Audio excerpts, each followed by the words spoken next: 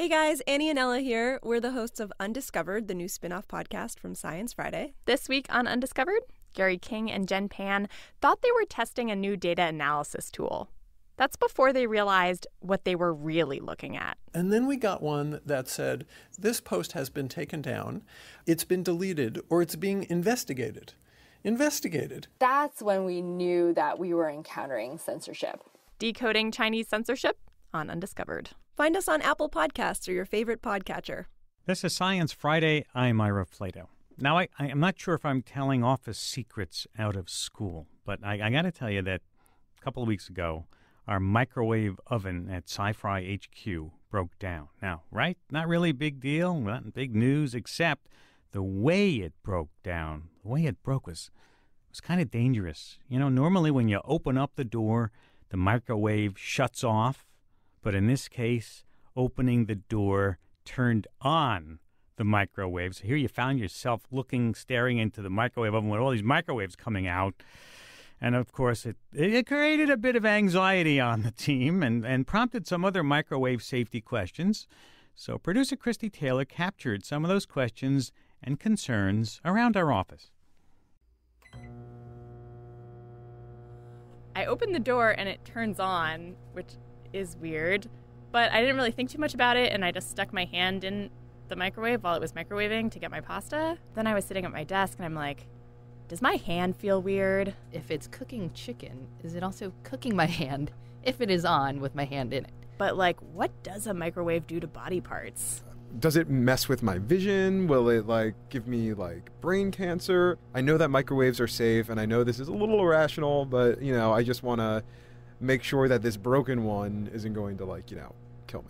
I stayed away from the kitchen too, just in case people like you are going to be using it. How close am I allowed to stand in front of the microwave? Because I like to watch the cheese on my nachos melt. What is on the door that's protecting us from it? I mean, I see the little meshy pattern. That's all that's needed. I always wonder if all the microwave food I eat is going to give me cancer the same way everything else is eventually going to give me cancer. Oh God, what if it goes on fire? I've seen insects get microwaved and seem fine. How does that work? How much is it radiation that we're getting from a microwave? Obviously, you shouldn't put your pets in there. I don't have that many questions about it. I've just assumed it was a completely safe and effective mechanism for heating my pasta.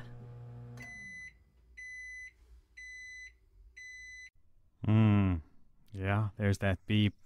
So we had all these questions. And if we have all these questions, I'm sure you've had all these questions about microwave ovens. And even the history of microwaves is really interesting because 2017 marks the 50th anniversary of the first domestically available microwave, the Radar Range, which sold for $497 back in 1967.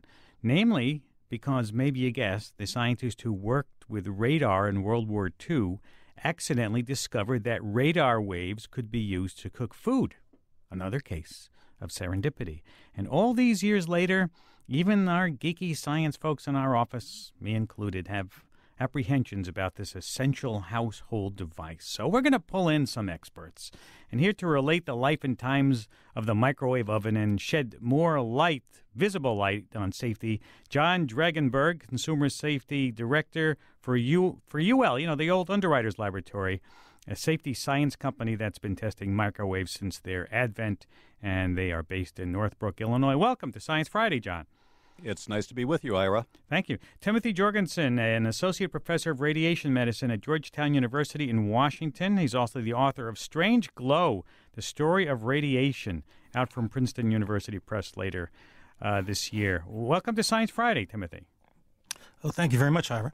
Glad to be here. You're welcome. First question, for producer Annie Minoff's sake, is her hand going to be okay after that microwave encounter? Well, the first thing I would recommend is to get rid of the oven. Maybe John can explain to it. Maybe John can explain how it could go on when you open the door, because I certainly... I agree completely. Throw it away. The main hazards from microwave ovens come from heating. So you can burn yourself with a microwave oven. So that's the danger. So if the microwave was in fact on and she put her hand in it, she would have felt the heat, and hopefully she would quickly withdraw her hand before she got a burn there. But that's the main hazard with microwave oven. It's the burning. Mm-hmm. I was saying a few moments ago, the microwave has been in our homes for 50 years, Timothy. I know you have written a bit about how we got it in the first place. And I know the history because I've written a little bit about it. But it was a fortuitous accident involving a radar tube and a candy bar, if I remember correctly. Yeah, so there was this guy, Percy Spencer, up at Raytheon, and he was a whiz with radar. And he was working on developing radar for the government. And one day he was working with an item called a magnetron, which is what actually produces the radar waves. And so the thing was on, and he noticed that a candy bar he had in his pocket was melting. And so he attributed it. It must be coming from the microwaves, and so what he did was he took an egg and he aimed the radar magnetron at the egg, and the egg exploded. Then he did something similar with popcorn, and pretty soon he went on to patent that, and it became the microwave oven. But John, these were not the tiny little ovens that we have today. Really, the first ones were gigantic ovens. They were as big as a refrigerator, and in fact, to keep the magnetron, which is the main tube that produces the microwave energy, to keep it cool, they had to plumb it with cold water so it would not destroy the magnetron. So they had them only in big places, maybe steamships in those days. We had ocean liners and trains and places you could have a 700-pound box sitting. Yeah, generally restaurants. It was a commercial device that was used only by restaurants or food facilities of one kind or another. Mm-hmm. Let's get our listeners in on it because people are going to want to ask questions. 844-724-8255 is our number. You can also tweet us at SciFry. Let's see if we can answer some of the questions that even our staff was asking. And the number one question I know that I get asked all the time about it is, why don't the microwaves go through the glass? Right? If you're standing there, what's keeping them from going through the glass, Timothy?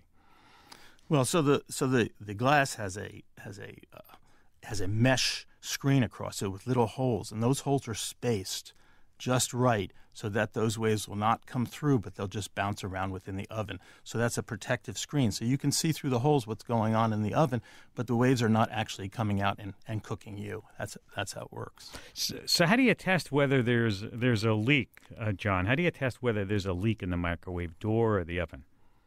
When we test a microwave oven at UL, we do have meters that can measure the radiation that might come out of the door gasket area or even a ventilation opening. And we test every design to make sure that it does meet the standard for leakage of microwave energy.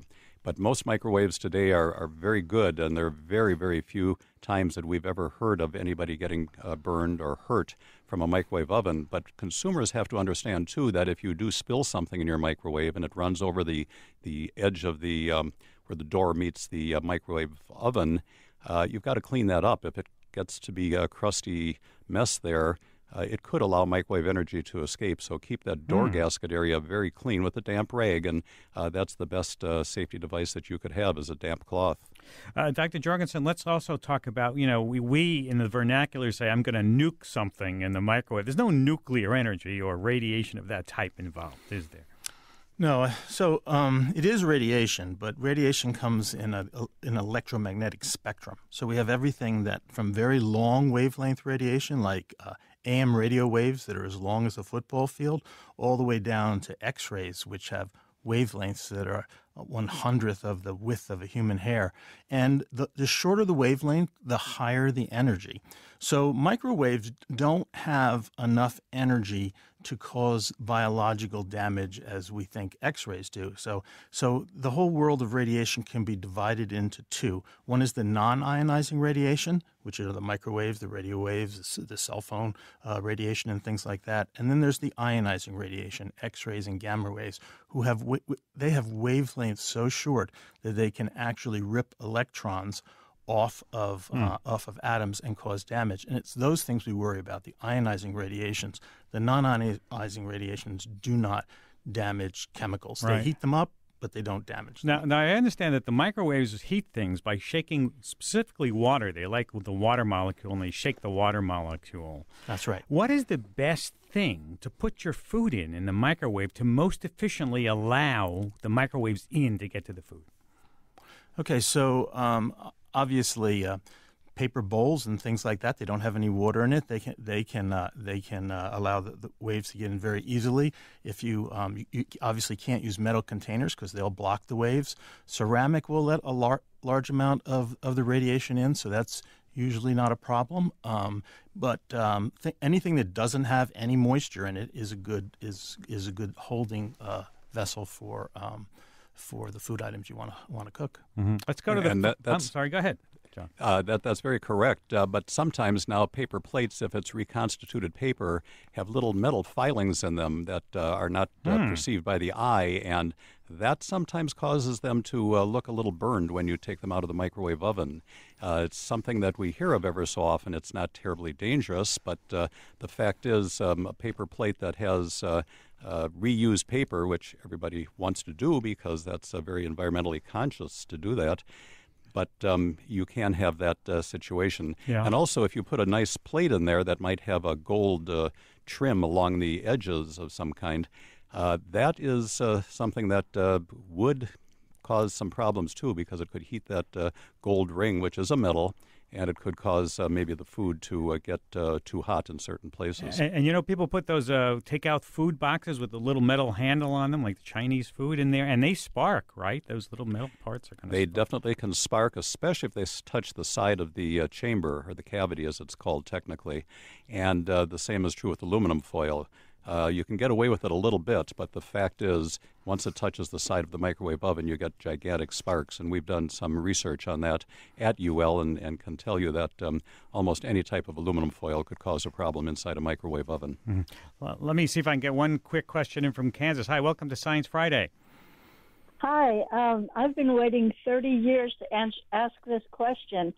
In the 1980s, an osteopathic doctor told me that he said, do not use a microwave oven because it heats the food to too high of a temperature. It kills the enzymes, which is why we eat food. Those were his words. What do you say? Well, quickly, because I got 30 seconds till the break. So if you can get it done, 30 seconds. Okay. No, the answer is no. The only thing that's going to destroy food nutrition is if it does get too hot, and you can make it too hot by boiling. You can make it too hot in the oven, on the grill, and with the microwave.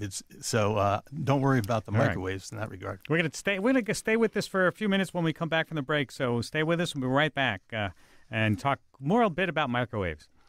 Support for this podcast comes from Tile. What if you could find anything in seconds? Well, now you can with Tile, the tiny Bluetooth tracker that makes finding your things easier than ever. You simply attach Tile to your keys, your wallet, your laptop, even your bike. Anything you don't want to lose.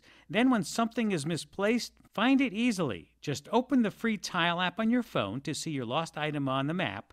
Then quickly find your item by making your Tile ring, and it'll be back in your hands in seconds. And if it's your phone that's missing, just double press on your Tile to make it ring, even on silent. Every day, over 2 million lost items are located with Tile. So join the millions who have used Tile to help find their lost stuff. Get yours today at gettile.com/Friday and save up to 30% per Tile on a multi-pack, plus free shipping. And because Tile makes the perfect gift, for a limited time, get a free gift box with a multi-pack order. Go to gettile.com/Friday. That's gettile.com/Friday. You're listening to Science Friday. I'm Ira Flatow. We're wrapping up a little segment about microwaves, microwave ovens with John Dregenberg and Timothy Jorgensen. John, at UL, where you are, I understand that you test the microwaves with a baked potato. Is that correct? Oh, absolutely. That's one of the many tests we do on a microwave oven. The leading cause of fires inside a microwave oven is popcorn and potatoes. And we saw that there was a lot of incidents of fires inside of microwave ovens. And when we did the research on it, we found that it was the popcorn and the potatoes. And we thought, what kind of a test could we develop that would help that problem? We came up with what we call the cavity fire containment test. And the way we do it is we put potatoes inside a microwave oven on the turntable, a number of potatoes, and we heat them until they're cooked. We heat them until they get very dry, they turn black, and ultimately little sparks appear across the peel and they burst into flame. And then you've got a flaming merry-go-round inside. But before we do all of that, we cover the microwave oven with a material called cheesecloth, which is our fire indicator. If that fire inside the microwave oven gets to the cheesecloth, it's a failure. If it doesn't, it's okay. It doesn't sound too okay when you know that you've ruined your microwave oven, but the reality is it saves your house and it saves your family from a possible terrible disaster. And that's simply because very often we're in such a hurry, we push all the wrong buttons on the microwave oven and then run away from it. Nobody wants to sit there and watch the food cook. Right. And we find that people, as hard as they try, they might set it for 3 hours or some huge amount of time and leave the potatoes or whatever's in there alone, and then you can get a fire. So we just want it to be contained so it doesn't spread to the bread wrappers or the paper towels on your kitchen counter. Last question, Dr. Jorgensen. Why are people so fearful of the microwave? Well, I think it's largely because you can't see it, you can't smell it, you know it's there, you see it before your eyes what it's doing to food, and it kind of mystifies people, And the other thing, it's a man-made type of radiation, and people tend to be more worried about man-made types of radiation rather than cosmic radiation from space or radon from the soil. For some reason, people are more worried about the radiations that we make than the radiations that we encounter in the environment, I think. All right, we could talk about this for quite a while because there's so much fun you can do with a microwave. But just be safe when you do that stuff. John Dregenberg, Consumer Safety Director for UL, based in Northbrook, Illinois. Timothy Jorgensen, Associate Professor of Radiation Medicine at Georgetown University in Washington, D.C. Have a great weekend. Thanks for taking time to be with us today. Thank you, Ira. It's our pleasure. And now we're going to move on to something totally different. We're going to talk about the ocean. With each splash of a wave in the ocean makes a froth of bubbles. But what happens next is complicated. With each of these bubbles, when they pop, stuff from the ocean's surface can be released as particles into the air, and some of these particles can even get swept up into the upper atmosphere. Where they can interact with other chemicals, and potentially they can travel for thousands of miles. My next guest studies the chemistry of these aerosols and how they form and interact with the environment. She's written about plankton and bacteria in the aerosol process, and then she's published her work this week in the journal Chem. Vicki Gracian is co-director of the Center for Aerosol Impacts on Climate and the Environment. Professor also at University at San Diego, UC San Diego. She joins me from the campus there. Welcome to Science Friday. Thank you. Thank you for having me. You're quite welcome. So let's talk about the particles. What kinds of particles are we talking about that get thrown up into the air? So mainly we're talking about sea spray aerosol. So these are aerosols produced from wave action from these bursting bubbles, as you just mentioned a moment ago. And they actually consist of a wide range of different compositions and different sizes. So one of the things that we wanted to do in this paper that just came out this week in the journal Chem was look at in detail at the molecules coming out of the water within these particles and tried to say something about how that changed during the course of a phytoplankton bloom. And so in general, I just want to add that what gets out of the ocean are things like salts. Typically, that's what people think about, but also organic compounds and biological components, even whole bacteria. Tell us what happens when the bubble. Are we talking about the waves crashing on the shore, or are we talking about foam out in the ocean? What kind of bubbles are we talking about here? In this study, we basically looked at when we had waves and we have bubble bursting during that wave process, and we captured the aerosols and looked at them individually to see what they were made up as. And what was unique about this experiment is that we did this in an ocean atmosphere facility where we can cut off and close off all other influences and just look at that sea spray forming mainly from that wave action. So we brought them inside into a big tank and created the waves and watched the bubbles, created the foam, watched the bubbles burst. And how does a bubble burst? I mean, you in slow motion, if you watch a bubble in your wave action, what do you see happening? So the bubble bursting process is something that I've learned quite a lot about from my physical oceanography friends here at the University of California, San Diego. And basically what you have is you have the bubble burst, so that the film bursts, and then that forms film drops, and then subsequent to that you get the jet drops from underneath. And so whether you get the film rupture, that forms very small particles which have a lot of organic compounds associated with them, versus the jet drops, which tend to form the larger particles, although we're questioning sort of that understanding right now within our center as well.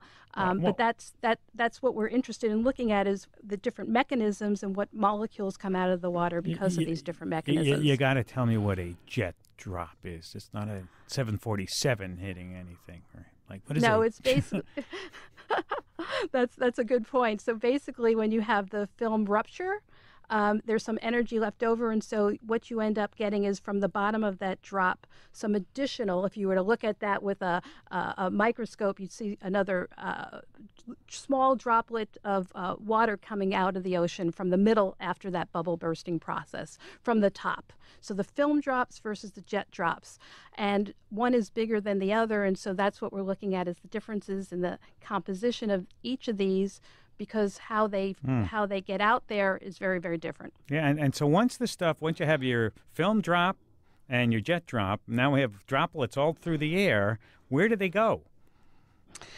So these aerosols get into the air, and then they, from their formation, they undergo long-range transport, and so then they start interacting with gases and other particles in the atmosphere. And so as they move out from the ocean, they can really change in terms of their composition, in terms of their what they're associated with, whether they're associated with other particles that were in the atmosphere from other sources as well. Mm-hmm. So when all these particles are traveling, you've now got the particles in the air, and if you capture them in your lab and you look at them under the microscope, what do you see there? So that's what this study focuses on, is basically us capturing, and then we capture them onto a substrate. So we just put them on a piece of glass, a glass slide, if you will, and then we look at them in great detail in terms of their composition, using a variety of different state-of-the-art techniques in order to get that information about their composition. So we use a lot of what we call spectroscopy in our lab, or mass spectrometry, in order to see what the composition of each of these individual particles are, what they're made up of. Mm-hmm. And what are they made? What do you see? So very interestingly, we see things like fatty acids, we see sugars, we see simple sugars like glucose, we see more complex sugars like what we call polysaccharides. So we see a wide range of different types of compounds coming out of the ocean. These particles can contain both salts, so sodium chloride, plus these organic compounds. And so what we were able to really do in our paper was look at individual particles and say something about their individual compositions. Wow. I mean, it's fascinated by this. First, you've described two ways of the bubble. When the bubble bursts, I had no idea there's a compound action going off in the membrane, and then the jet at the bottom. And then once you get these particles in the air, now I understand from reading stuff that for storms, for example, for terrain, you need to have nuclei, little bits of stuff. Could the stuff coming out of the ocean form the nuclei that create some of the showers or thunderstorms or something like that? So that's right. And so these particles can nucleate clouds. They can nucleate ice crystals in the atmosphere. And so, yes, very much so, they can be part of how we think about precipitation and cloud formation. And so that's a big component of what our center studies. And so what we provide is information on what these particles are made of, and then others provide information on how can they nucleate a cloud, how can they nucleate ice crystals. Mm-hmm. So you study a lot of particles. Do you study dust, just plain dust, too, in the air? You know, I'm the dust queen. And what I mean, I'm glad you said it and not me, because I'd get in trouble if I said it. Is that what they call you around the office? The lab, the dust queen? I've been called the dust queen. And the reason why is that a lot of my work has also focused on mineral dust and trying to understand mineral dust in the atmosphere. And mineral dust comes from a different source. It comes from desert regions, and they too can undergo long-range transport, these dust particles. And very similar to sea spray, each individual particle is a bit different. And so what we do is we study the composition of these particles, we study how they react in the atmosphere, and we study how they can nucleate clouds. So can dust come? I'm thinking about the water. Can there be dust in the water too? You said that they're from dry places, but could you have dust being spread by the waves and the bubbles bursting? Oh, so now you're asking sort of another interesting question, because what we know is that mineral dust from desert regions undergo long-range transport, and some of it deposits into the oceans. And that's actually an important process, because sometimes the iron in the dust particles is a nutrient for ocean life under certain circumstances. That's often that nutrient is limited. And so we know the dust goes into the ocean, and then you're asking sort of the next question, does it come back out of the ocean? And so that's something that we're actually looking at in our center. Tell me about the particles themselves. How large are they, ranging in size? Yeah, so that's a great question. So for the sea spray, I'll focus on that because that's what we started talking about. The particles are anywhere from, and I'll use my speak for a moment, and then I'll put it in a perspective. Please. They go from 30 nanometers, and a nanometer is 1 times 10 to the minus 9 meters, to about 10 microns, or 10 micrometers, where micrometers 1 times 10 to the minus 6 meters. And so let's put it in a different perspective. So if I think about a single hair, okay, so these particles can be anywhere from 10 to 1,000 times smaller than a single width of a hair. Wow. Well, you've set off my break meter. I have to remind everybody that I'm Ira Flatow, and this is Science Friday from PRI, Public Radio International. Talking with Dr. Vicki Grassian, co-director of the Center for Aerosol Impacts on Climate and the Environment. And no wonder, you have a long name, you study a lot of things like that.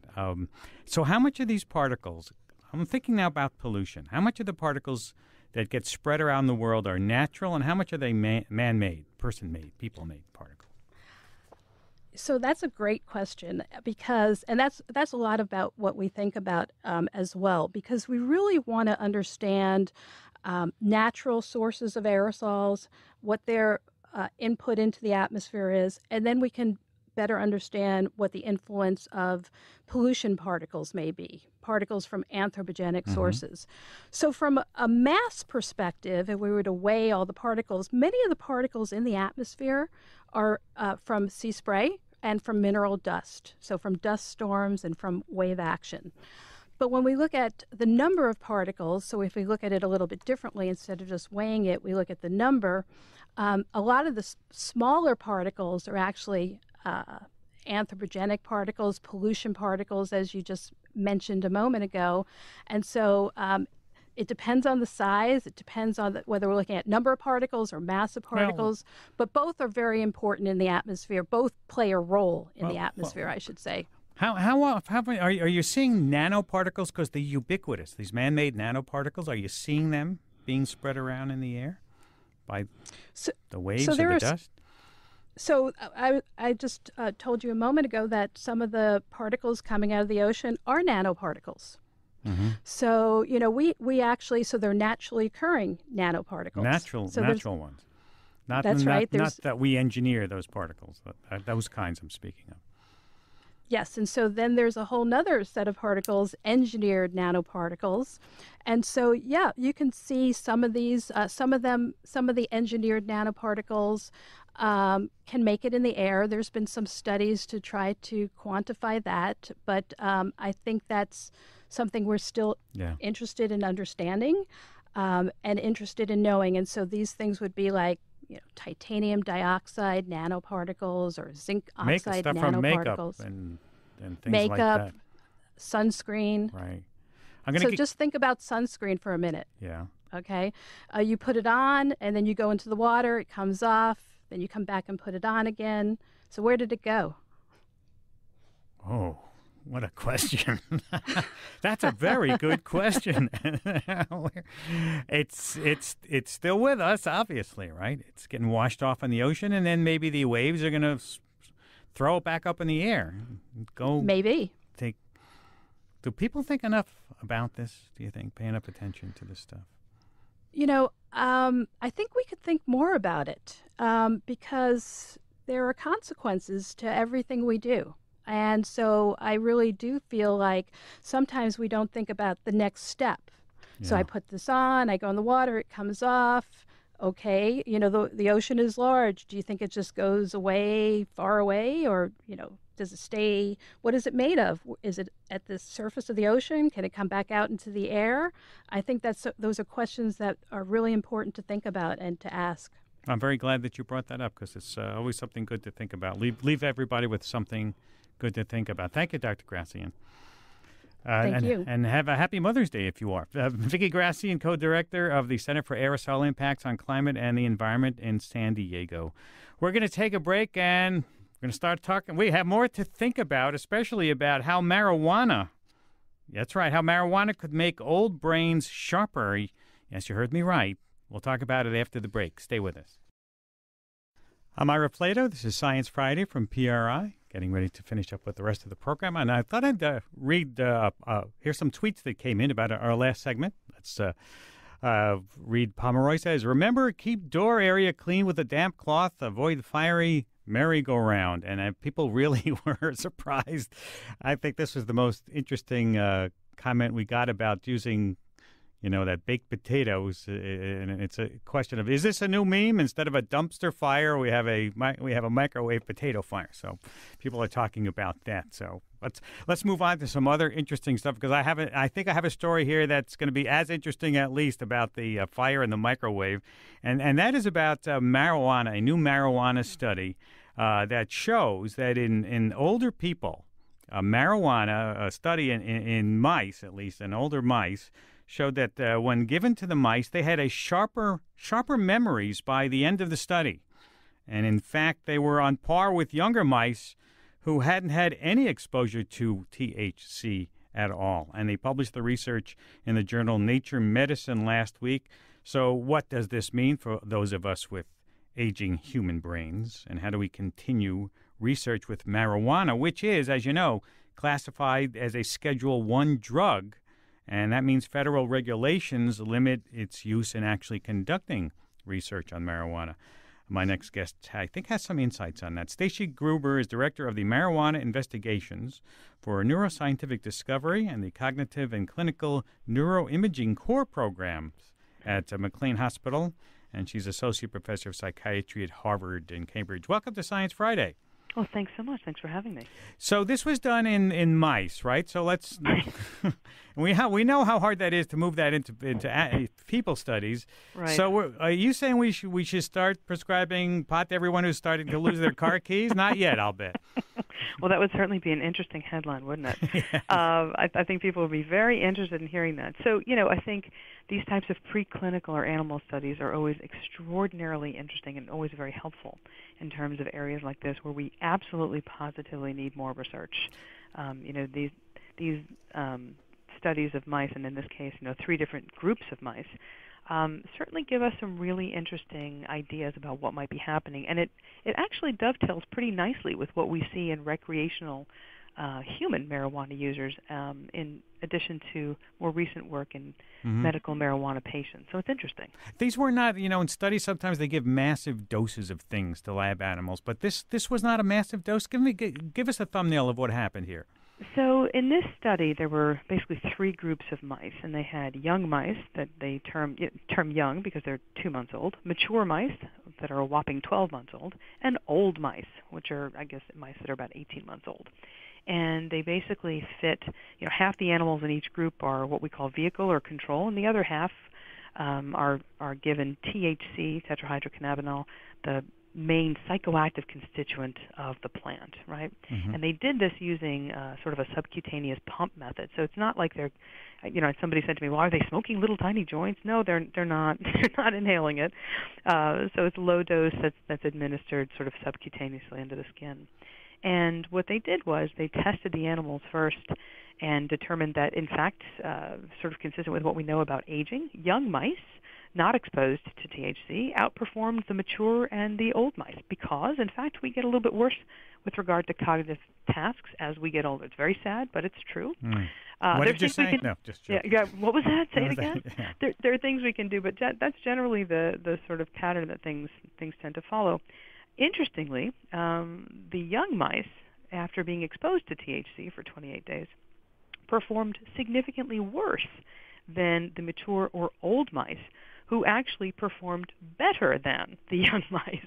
So a little bit of THC to the young mice made them perform significantly worse. That is, they looked like old mice who hadn't been treated, while the mature and old mice who were treated with THC looked like the young, untreated mice. Now that's very interesting and very similar to what we see in what we call early onset exposed individuals who use marijuana or cannabis at an early age, sort of in our studies prior to the age of 16.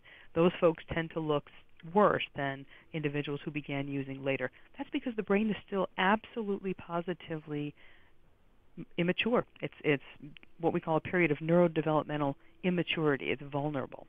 So exposure during this early period really renders them less able to do these tasks relative to the mature and older mice. The really interesting take-home, though, is what's happening in the mature and old mice who are doing better than the young mice after being given a little THC. And that's something that we're starting to see emerge from at least our ongoing longitudinal study of patients certified for medical marijuana use who look as if they get better on cognitive tasks after only 3 months. We follow them for 2 years, but the first set of data comes after only 3 months. They look like they're performing better. That's very interesting. Well, does it make a difference that the rats were given, as you say, pure investigational THC? It comes from a lab, absolutely pure, as opposed to people who might buy marijuana on the street? So a good question that really speaks to what is it that they're being exposed to. And this is, again, purified THC. Very different from what folks on the street, so to speak, recreational users might be getting. But I will say, while there's other cannabinoids present in recreational cannabis, we've seen the levels of THC, that is the potency of products, increase pretty sharply over the last 2 decades, and that's also important.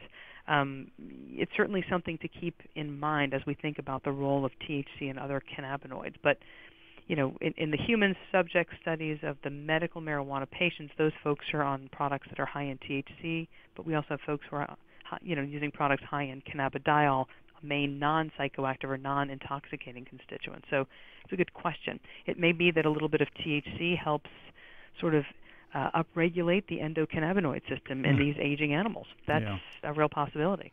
Is it difficult to investigate marijuana and THC because of the regulatory landscape, the classification that it's in?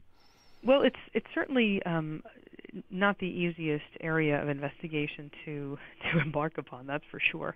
The very best thing to do with studies like this is to replicate clinical trials in human subjects. And in fact, currently, there's only really one source from which you can obtain product to administer to human subjects. And we certainly wouldn't ever be in a position to be able to administer products like that to, let's say, our youngest consumers, our adolescents. That's probably not going to happen for all sorts of ethical reasons. But yes, it's an area that's difficult given the current restrictions. We aren't able to use products that patients and consumers are actually using, from dispensaries or their local dealer. We can't assess the impact of those products, which is a real limitation. So there's good news and bad news about the study.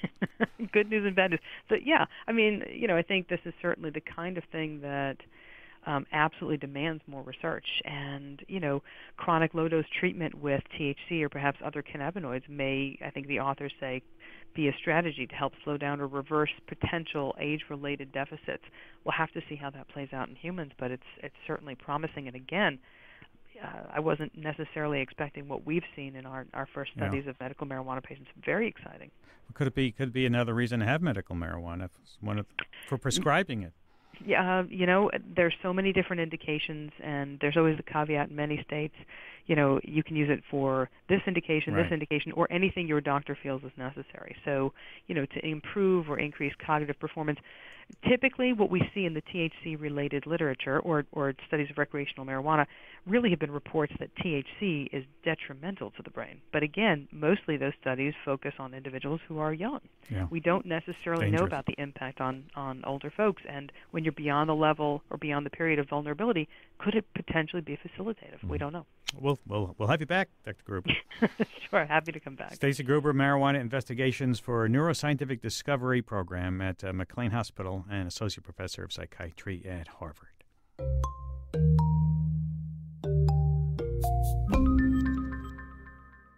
Can you guess what this next sound is?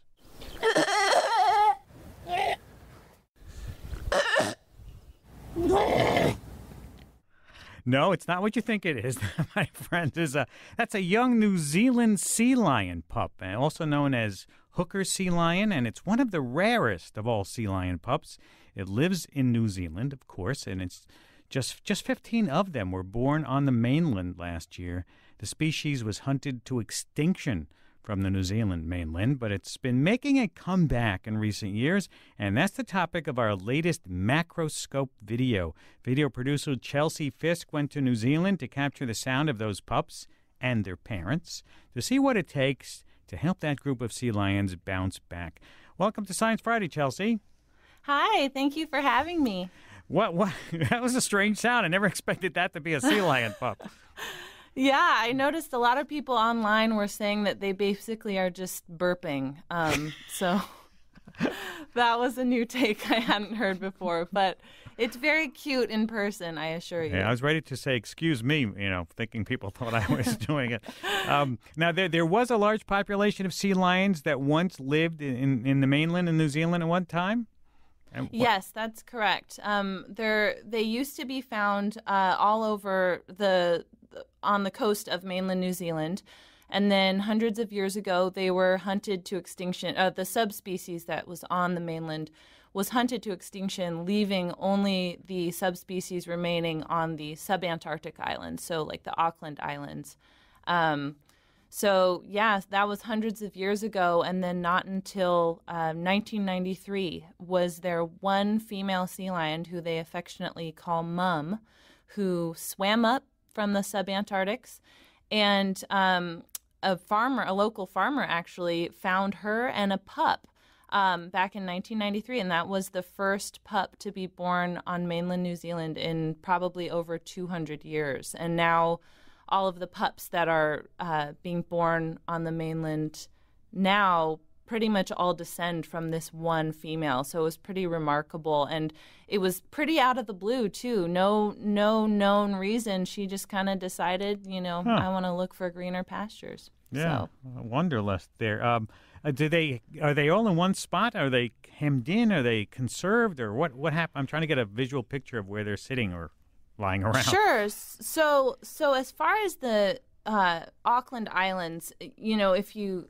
see visuals, they look it's definitely more densely populated there. As far as the New Zealand mainland, there are only maybe 200 or so sea lions that are considered residents of the mainland at this point. There are some visitors that come up from the Auckland Islands, but they're not densely packed. If you see, you're lucky if you might see a couple together on a beach, but typically, especially with these new mums, they're on their own with their pups. I'm Ira Flatow. This is Science Friday from PRI, Public Radio International.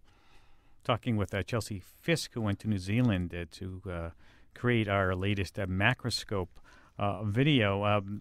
Let's hear what that, for people tuning in, let's hear what that pup sounds like again.